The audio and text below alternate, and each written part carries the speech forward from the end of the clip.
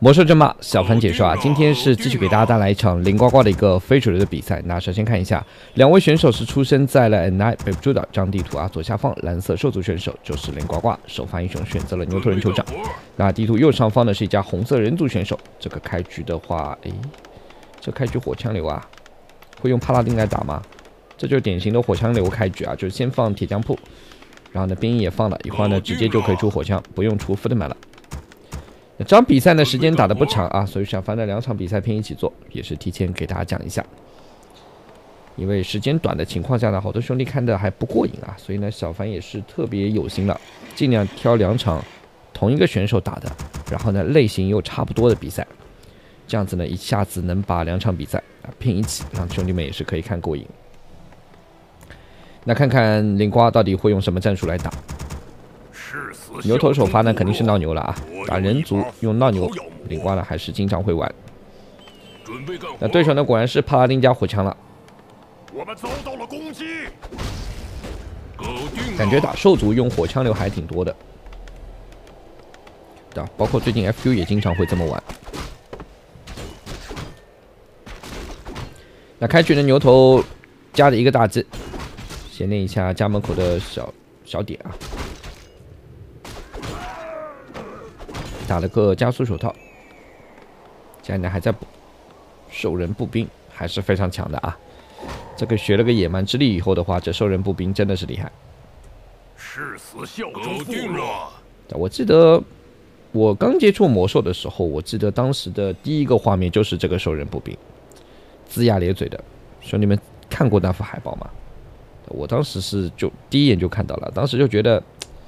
怎么形容呢？也不叫恐怖，就有点可爱，就感觉这个是也不能说人吧，这个怪物长得好可爱，对，还有2颗大牙，你看还龇牙咧嘴，说它可爱还龇牙咧嘴，所以说当时就喜欢上魔兽了。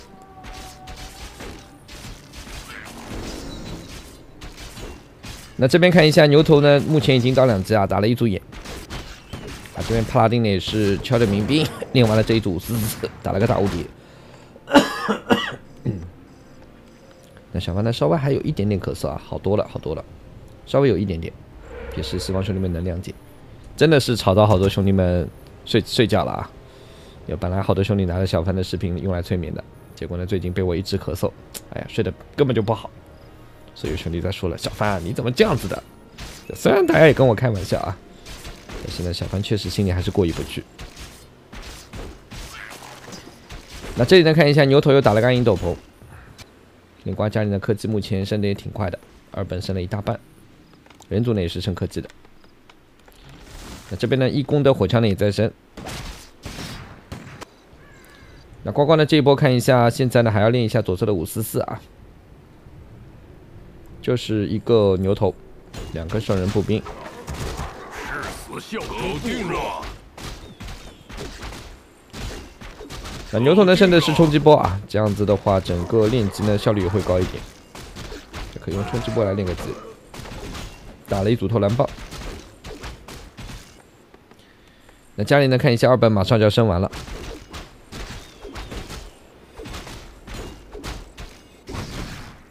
啊，这边呢看一下帕拉丁呢也是带了4个火枪在练级啊，义工马上升好的话，这波火枪其实练起来挺快的。而且呢，帕拉丁也是升了个1级光环，1级的圣光。升级完成。那这边呢看一下林瓜2本升完了，家里呢放下了兽栏，也有2兽栏啊，双兽栏。这一盘的话不用斧头帮了，也有可能牛头带狼骑跑家，也有可能是飞龙练级啊。 牛头还是需要速度升级的。林瓜呢点了一下右下角干啥？要练这个点吗？这点不好练啊。那对手呢12点钟的位置的疯狂呢也在练了。一个再生之剑，呱呱呢来到了中间的商店，一把冲击波，快速把这个点给练掉。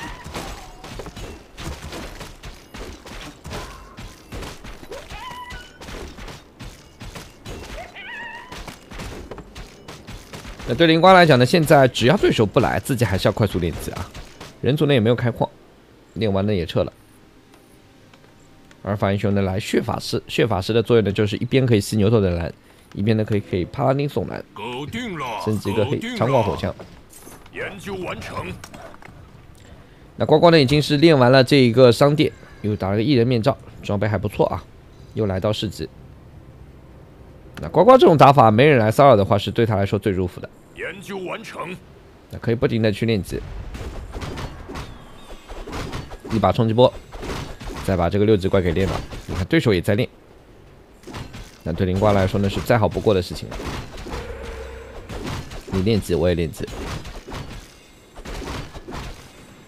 那这边来看一下，又打了一组加血棒，这里呢一边练级一边用。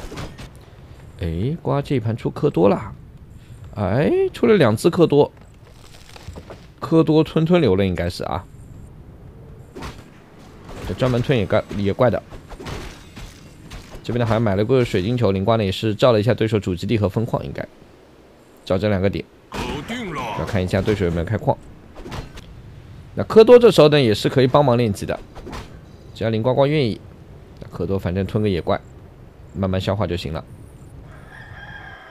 那这边人族的话也是要去灵瓜6点钟位置的分矿的，可能看一眼，看看呱呱的分矿有没有开，没开的自己练算了。那灵瓜的这边你看，吞了一个，这里可以再吞一个，那这样只剩一个6级怪，哎呀，被他加了个心灵火，火才练起来更快啊。那这样慢慢练也可以，牛头呢离5级也不远了。这边呢打了个攻击之爪加8，又补了一只科多，那这应该就是科多流了。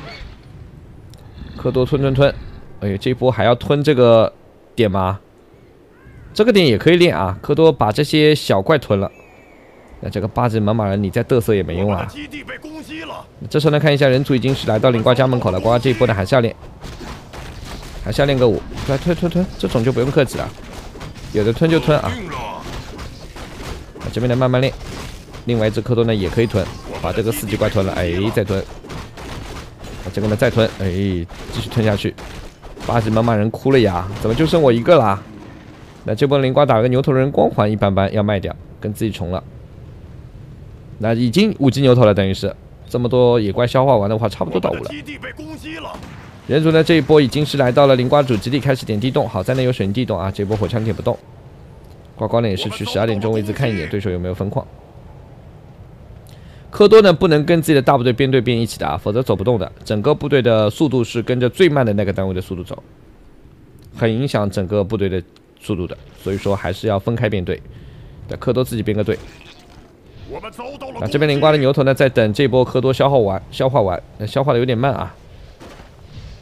这科多说你也不能怪我啊，就消化慢能怪我啥？那这边呢3个大级冲进去了。对手呢回城，哎，这3个大吉要送掉吗？哎，这波呱呱3个大吉可能不要了。这边血法到2级，牛头呢继续去冲对手的圣塔。这波火枪点大吉快，牛头到5级了，应该是消化完了，这边差不多，还剩2个怪。我们遭到了攻击。那连续冲击波呢，这一波把对手农民打得差不多了。3个大吉送掉之后呢，灵瓜腾出人口继续补科多。这里有5只，那里家里还有2只没出来。这样子有7只科多，搞定了。那这波呢，牛头先回去把装备卖一下啊。这牛头人光环不需要，爪子呢也不需要。这边呢看一下，应该是没有大蓝瓶，有的话灵瓜肯定买。那这波科多呢，目前在12点钟位置方向的等一等，守株待兔啊，等对手农民来开矿嘛。这农民要来开矿，一口一个全没了。那人族现在也开不了矿啊，怎么开呢？家里农民死的都差不多了。这一盘灵瓜是一个加强版的跑牛了，跑牛加科多吞啊！人族呢补了61人口的火枪，这火枪数量挺多的。那灵瓜的牛头再过去，再来一把冲击波，对手农民快点走！哎，这波农民，哎呀，4个农民倒了。那这牛头有单传啊，冲进去继续点农民，圣光咒啊，你圣光咒啊！这波呢灵瓜的科多蠢欲动啊，就想吞。牛头呢，现在是先打一下这边的农民，吸引对手的注意力。那这样7只科多再找机会。这边的牛头单传回去了，吃个小清醒，一会儿再来。加血棒呢是扔树林里面，哎，你藏哪呢？瓜说我藏这里，啊，这样子对手一下子发现不了。这还真会藏东西啊！这加血棒还是要的啊！一会儿，如果科多血量低的话可以用。又藏了个药膏。那家牛头呢，买了个加速卷就出门了。对手这一波火枪数量是挺多了啊，但要被这7只科多吞完的话，这火枪估计也郁闷了。这一吞一半火枪在科多肚子里还打啥？灵光的这一波准备要出发了。火枪！哎呦，这火枪送到了科多肚子里啊！科多说：“我先走了，大哥们，我撤了，我完成任务了。”那另外几只科多顶加速上去吞啊！这只残血的快走，这里再吞，吞没吞上，大哥没吞上，没吞上，那这只科多走掉了，吞了好像有4个火枪，1个、2个，这没吞到，3个、4个，哎呀，5个火枪了，哎呀喂，5个火枪被吞肚子里啦。那这样15个人口在对手肚子里，这波人族其实只有41人口的部队了，部队反而比灵瓜少了呀。那瓜的牛头把这个加血棒捡一下，给这波科多的回点血，其实涂个药膏也可以的。加血棒不需要。那人族呢，气不打一处来啊！你吞完我火枪就走了，有本事出来打。科多呢死活不出来，灵瓜的牛头呢又出去了。这种战术是最难受的，就吞完我不跟你打，我走了，你能拿我怎么办？我不出现了。对手火枪呢一怒在推这波塔，但是灵瓜家里的防守做的是可以的啊，有水泥塔有水泥地洞，而人族家里呢连根圣塔都被打掉没有了。这边人族在升3本，应该是考虑要出一个施灸之类的打这波科多，但这牛又来了呀！哎呀，又是一把冲击波，完了，这波人族家里要没了呀！这换家肯定换不起啊，火枪点建筑是比较慢的啊，火枪拆家效率不高的。帕拉丁进去找这波科多，科多就在里面，还在消化。那这牛头马上到6了啊，这波火枪消化完差不多了。农民呢也被打完了。你看这边的话，这波火枪还在消化了，血法发现了。那这边的灵冠牛头呢，打完农民也回来了，有冲击波在，小心了！一个冲击波，这波火枪也要死完了。那这样子对手这时候呢打出了几击，我们恭喜灵呱呱，马上进行第2场比赛。好，下面是继续给大家带来一场灵呱呱一个非主流比赛的第2场啊。那看一下2位选手是出生在了 AR 最后的避难所，这张地图左下方是一家蓝色兽族选手，就是灵呱呱。那开局呢放了一个祭坛，放了一个地洞，兵营还没有放啊。那首发英雄没点下什么意思啊？中立英雄了吗？那对手的是一家安逸啊 ，ID 名字的话是 MMR0 的一位兄弟。那看一下安逸这边的祭坛也是满祭坛的开局啊，也要玩中立。哇，那看一下这场比赛灵呱呱的战术会怎么玩？苦工呢在中间先等一下，对手 AC 呢应该过来也是要买英雄。那双方相遇，苦工不一定打得过这个 AC 啊，打不过不是不一定。对 AC 输出高，那这样苦工快点跑，但是呢还是要买英雄的。对，坚决回个头，我跟你拼了！打了一斧子 ，AC 呢也是继续打，双方谁也不服谁，都在等英雄。南爷的祭坛也好了啊，2个英雄可能同时要出来。灵光呢也在等，摆出来了，对手买火魔，灵光买了深渊领主啊，呱呱这一盘用深渊首发，那这个苦工呢应该没了，火魔直接点死。那灵光的家里这一盘呢速科技，又放了一个前置地洞作为防守。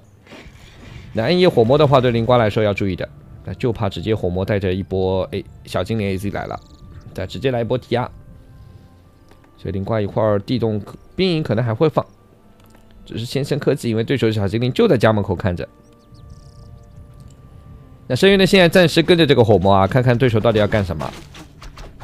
这边呢是打了一个攻击爪加5，装备减一下。那深渊现在呢就是说要在这里看着。这只小猪比较惨啊，是被分裂攻击打死的。就是防止对手来 TR 的，在你家门口。反正家里的科技也在升，也没什么部队。灵呱呱单神月不出部队是什么战术啊？单剑圣是可以这么打啊。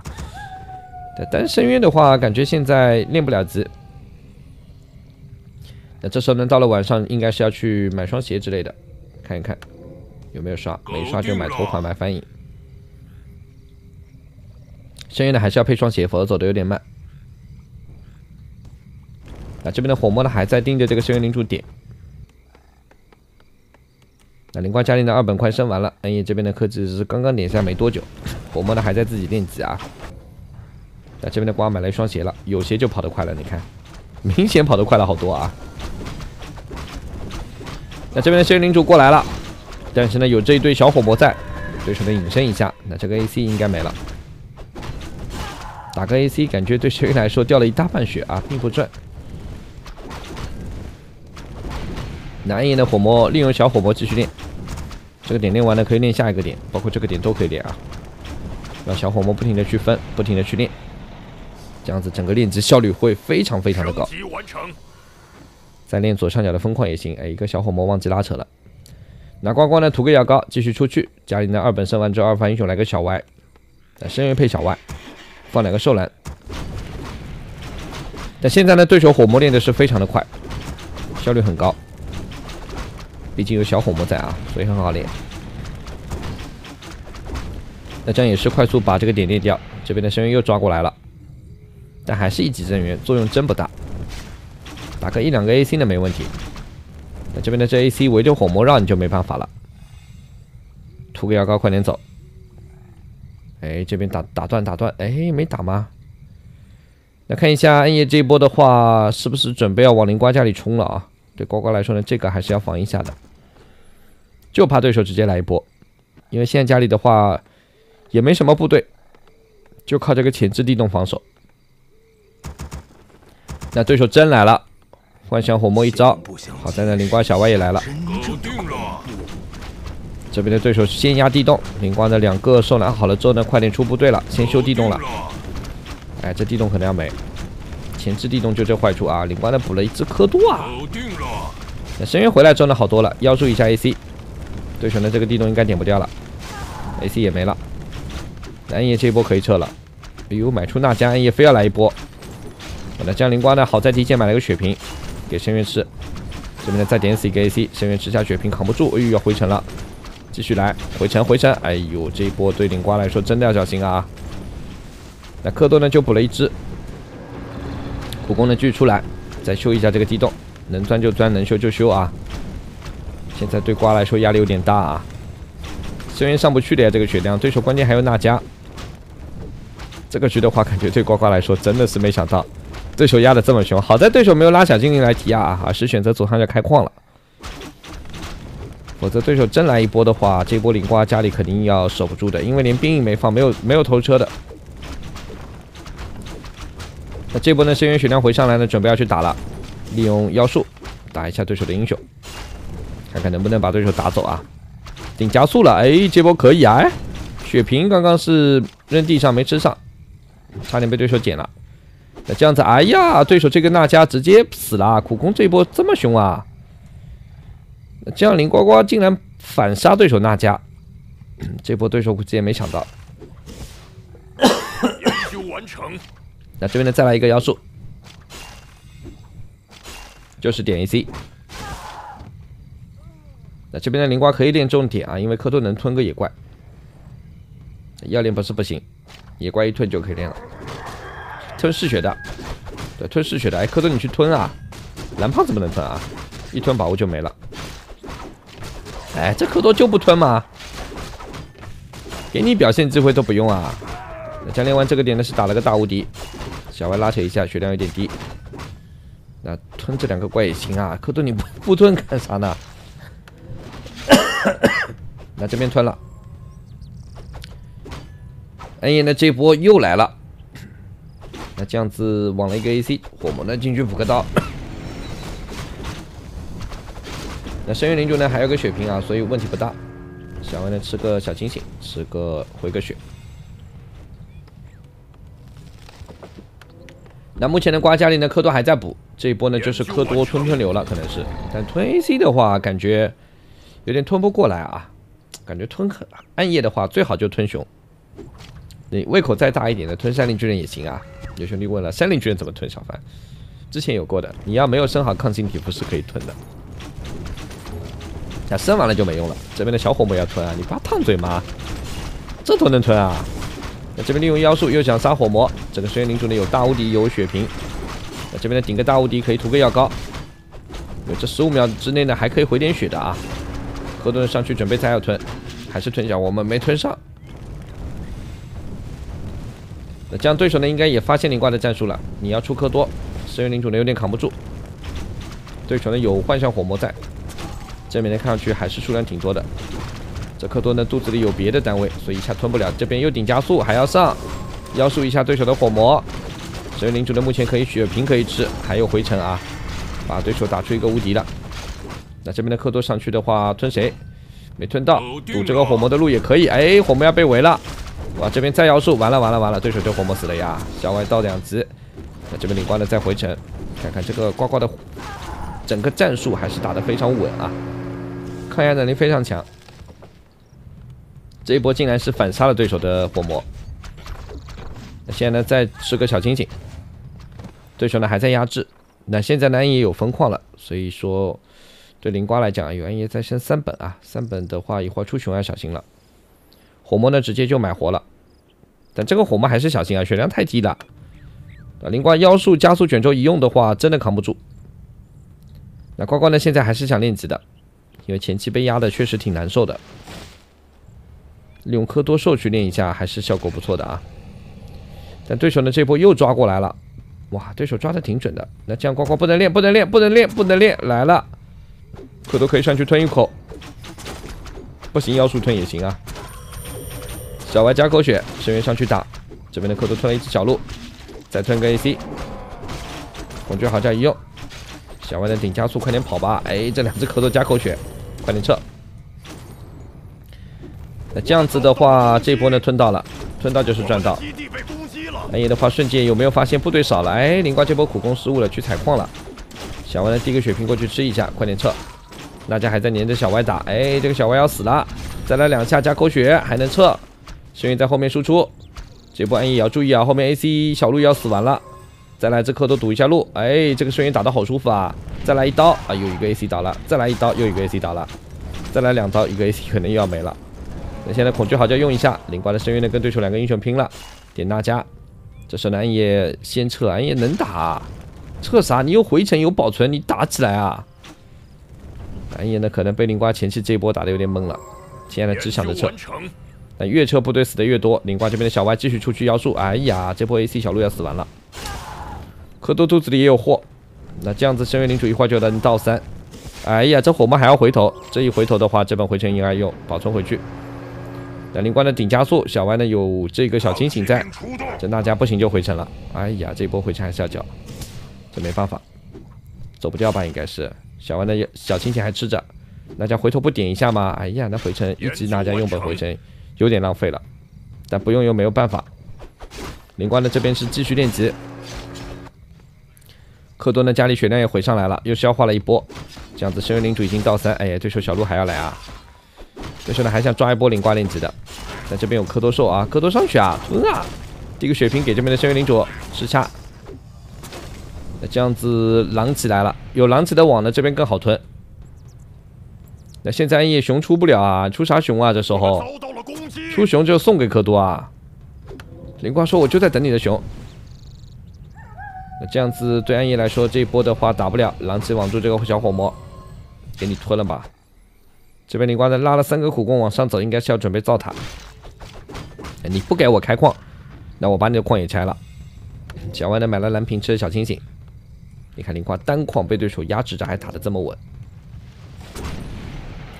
南野呢是选择把这个点练掉，火魔呢已经打了2个爪子，还可以啊。但这波的问题，林呱呱直接在对手分矿面前造塔了，逼着对手回去。那这3根塔取消，我不造了。你看你打我哪根塔，我取消哪根。那苦攻呢可能要死几个，但是林瓜这一波呢是转被动为主动了，主动来到对手基地，狼骑网住一头熊，等科多来了。狼骑说：“大哥你快来啊，我都网住了，我摁住了帮你，你来吞不吞啊？”科多吞了一只小鹿。这头熊，哎，这头熊，哎呀呀，还是被吞了。这样子的话，一头熊，一只小鹿啊，这太亏了。这边又吞了一只小鹿，完了。这波暗夜部队要被吞完了啊！这边的娜迦也危险，哎，这娜迦保存在娜迦身上走不掉了，完了，娜迦也没了，这还怎么打？哎呀，心态要炸了，林瓜这里还在操塔，我就不走了。火魔吃2口月景，那这波科多呢肚子里都有货，不撤反而要打。那这波对暗夜来说呢，部队全在对手肚子里，再补熊也没用啊。灵瓜呢，现在等狼池要来狼池，用狼池的网再吞会比较稳一点。小精灵出来也是被点掉。那火魔呢套个防狼环头。科多呢现在肚子里有货，这只科多也有，哎呦都有货啊。这吞个小精灵干啥？哎呀，这科多真的是饥不择食了吗？你没事吞个小精灵，这熊在前面你不吞，哎呀，虽然消化的快，但这没必要啊。这边狼子网住了这一个火魔，他想去救这一头熊，但是救不到了。这边可以继续吞了，因为消化完了。哎，这小精灵别吞了啊！这胃口再好也不要吞小精灵啊。那加灵瓜呢？这边科多都空着肚子的啊。这波狼子网住那家，哎呦，那家吞不了啊，狼子你网错了，那还是吞了熊。这边的吞小鹿，哎呀，完了呀！这么吞的话，感觉对暗夜来说心态要炸。那这边的继续点狼子，小外加口血打不死。灵瓜前排的箭塔呢也慢慢好了。那这样对暗夜来说打不了了这一波，没得打了。这部队都在对手肚子里，这科多肚子里没货，这科多估计急了呀！这我没吞啊，你打我干啥？这俩兄弟都吞了你不打，哎呀，非要打我。那这边的火魔，哎呀，被网了，有没有保存？有保存，但来不及，被网着保存用不了啊。那这样4级的神元领主，4级的小鹿，这边的继续造商店，比压过来也没用啊，打不了这一波。狼骑话又要有网了，科多的肚子里现在的话有东西，所以吞不了。哎呀，那家又死了。